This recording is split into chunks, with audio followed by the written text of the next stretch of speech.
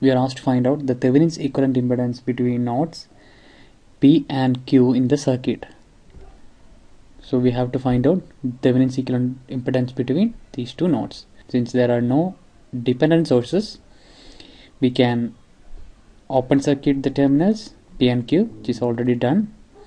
Now what about voltage sources?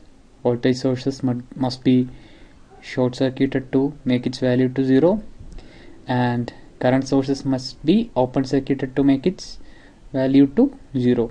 So we can redraw the circuit making these changes. That means we have 1 ohm, the 10 volt source is short circuited, we have the inductance, we have the point P and Q, and we have a 1 farad capacitance and the 1 ohm resistance, 1 Henry. Now we have to find out what is the equivalent impedance between P and Q.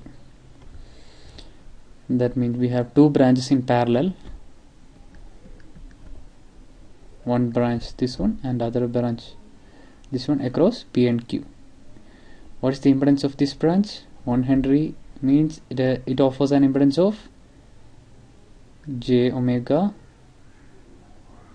L, which is 1 Henry, so j omega. 1 farad capacitance will offer an impedance of j by omega C, that is minus j by omega. The C value is 1, so minus j by omega. Now what is the impedance of this branch? Say Z1 be the impedance in this direction and Z2 in this direction. That means Z1 is 1 plus j omega and Z2 is 1 minus j by omega. Now how can we find out the equivalent impedance? Equivalent impedance is Z1 Z2 by Z1 plus Z2 if two elements are in parallel. That will be 1 plus j omega into 1 minus j by omega divided by 2 plus j omega minus j by omega. What will be its value? Now in the options the answer is given in terms of S. You know that S is nothing but j omega.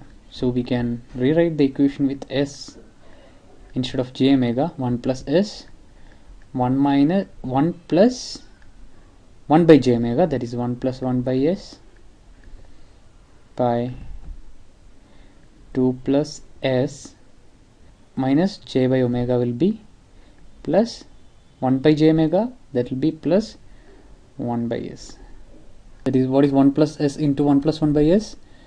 That is 1 plus S into 1 by S, which is another 1, plus S into 1 S plus 1 by S into 1, this 1 by S, divided by 2 plus S plus 1 by S, which should be nothing. 1 plus 1 is 2, so we have both numerator and denominator equal, that will be 1.